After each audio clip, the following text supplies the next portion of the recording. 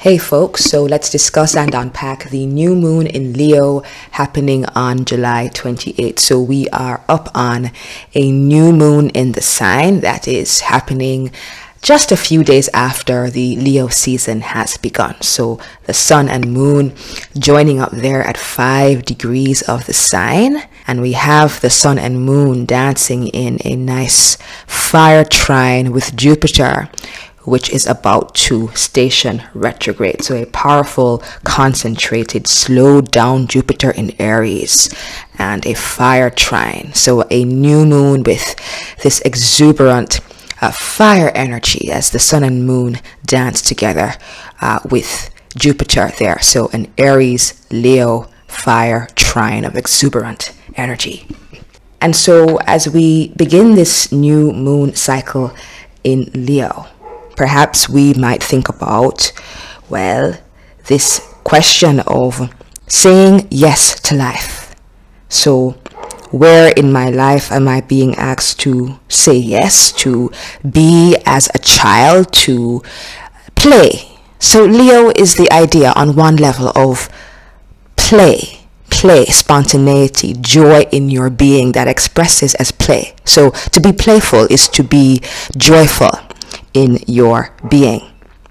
And so that is the fire element, the energy that wants to go out and experience, that creative spark, that exuberance that infuses one's system and inspires one to create, to experience life, to enjoy the business of being and living. And so, yes, on the soul level, we do have, let's say, serious business to attend to as we come into a life. But in the broader picture of things, we could say big on the soul agenda is this question of playing within reality.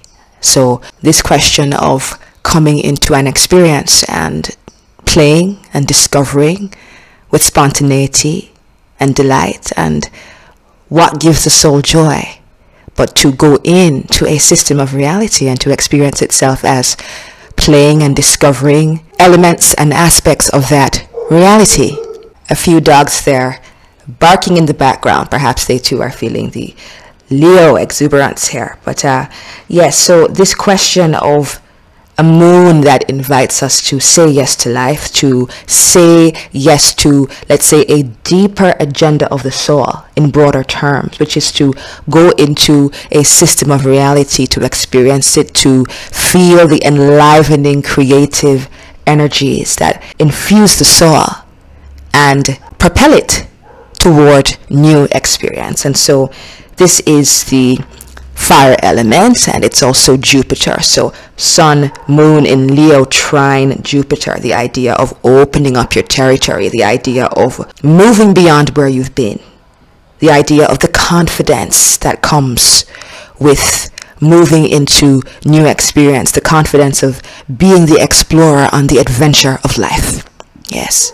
And so a moon, a new moon that invites you to move out in whatever ways are applicable to you, to move out into adventure, to move out into fresh, novel, new experience, Jupiter in Aries, to play, Leo, the spontaneity, joy, and play that would go along with moving into new experience. So where in your life do you need to say, let me be as a child?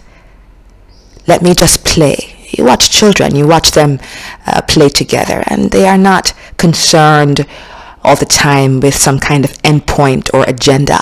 They are just living out the spontaneity that flows through their being, the spark of life. It radiates from them. They have to express that soul joy for living, of living. And so when you are very young, you are, let's say, less disconnected from that joyfulness, that soul joy, the joy that propels the soul to move out into new dimensions of experience, a fresh new lifetime, to explore and to amass and gain experience in the adventure of playing in the playground of reality. And so a new moon that invites you to consider where you might just put down the rules, to go beyond where you've been, to play, to be spontaneous, to open up yourself to new experiences that take you beyond your old familiar horizons. That's Jupiter. Jupiter says sail out into bigger territory, and Leo is the confidence to do that.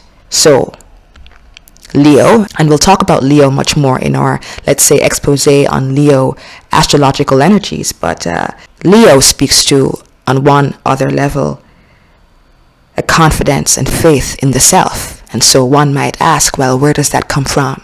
Is that confidence at all rooted in some sense of belonging to a higher order? That's Jupiter. Some sense of, I can have faith in myself because life propels me and props me up. And that's Jupiter on one level. The idea of grace, the idea of the guiding hand, the idea of an intervening grace, a higher order of grace that brings those Jupiterian words, abundance and luck, but it's something deeper than that. It's saying I belong to a higher intelligence that intrudes into my reality and brings grace and propels me as I am on the adventure of life. There's something that props me up. That's something that gives me a helping hand. A grace that intrudes, as we said. Where in your life can you have more faith and trust to move out into new territories of experience that are going to infuse you with more confidence in self, because on the soul level, the soul gains confidence through the adventure of living, let's say. So the soul is edified through the adventure of living. The soul feels more confidence in itself and its abilities as it plays throughout the various dimensions of reality, the realities that are available to experience. So what new experiences are inviting you to play? Where you can simply be as a child and put down the rules for once and allow yourself to open up to the adventure of living without having an agenda, a plan, let's say, for how the adventure needs to go. Adventure implies not knowing the outcome. And so this new moon is a big boost of exuberant, creative, forward-reaching energy that says, go out into the playground with confidence. The thing that you've been holding back from doing, go ahead, be confident, be inspired to do it, and let your inspiration come from your trust and anchoring and grounding in or within a higher intelligence that wants to propel you forward.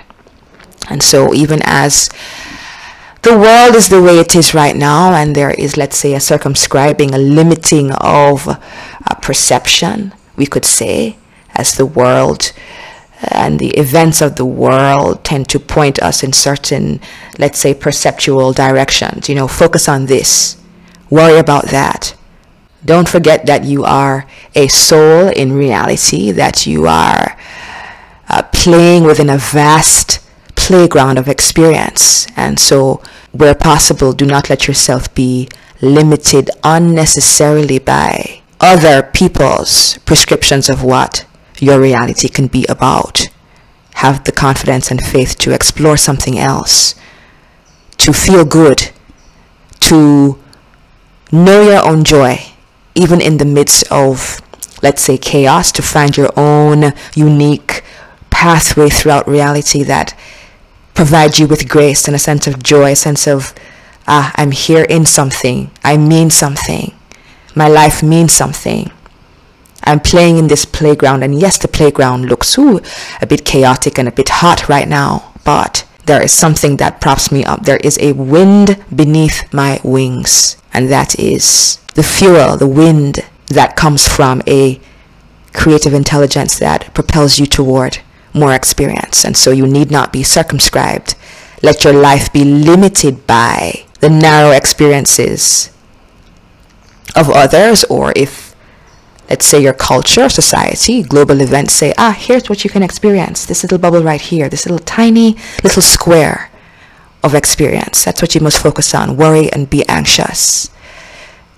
There are other options for how you can experience reality. It can be joyful, it can be uplifting, it can be expansive. You can move through with wonder. So where in your life can you find more of that energy? And so a few things to think about here at this new moon, this exuberant, fiery new moon in Leo. Confidence, faith, trust, as it dances with Jupiter. Play, soul play, saying yes to the higher adventure of living that is the soul's mandate as it plays throughout reality. And just to note, of course, that we have Jupiter stationing retrograde at 8 degrees of Aries. And so it's a powerful, slow, concentrated Jupiter there. And so we have Jupiter stationing at 8 degrees of Aries, and the critical degrees here are 8 degrees Aries down to 29 Pisces. And so Jupiter will re-enter Pisces in October, the end of October. So as Jupiter retrograde activates the 0 to 8 degree range of Aries and the cardinal signs Libra, Cancer, Capricorn, well, as it would activate those portions of the chart, it would symbolically describe being in, let's say, an extended period, a more concentrated period of psychological growth, the push to move beyond your comfort zone. It would describe a particular phase of expansion, moving into new territory, physically or psychologically speaking, but the push to move beyond the parameters that you've been in as Jupiter triggers the cardinal signs there. Psychological expansion, going into territory that you have not previously been in before, the confidence to move into, to sail into new waters, and also the idea of the opportunity for expanding your understanding, your wisdom, your perspective in relation to the planets being transited. That is also an important feature of Jupiter transits there, meaning coming into perspective, insight, more comprehensive understanding of the areas of life being triggered by Jupiter there in transit. So something there to watch out for as the 0 to 8 degree range of the cardinal signs are being activated, and eventually the late degrees of the mutable signs as Jupiter dips back into Pisces at the end of October. So a few things to be aware of there as Jupiter activates these points. Alright, so reminding you as usual that I'm available for a range of private astrological counseling, teaching, consultations, and packages, and links to that are in the description box below, where you'll also find links to other astrological resources for download and a link to join my email list if you'd like these kinds of new and full moon reflections to be sent to your inbox. So wishing you a fantastic, joyful, cheerful, spontaneous Leo new moon, and until next time, talk soon. Bye.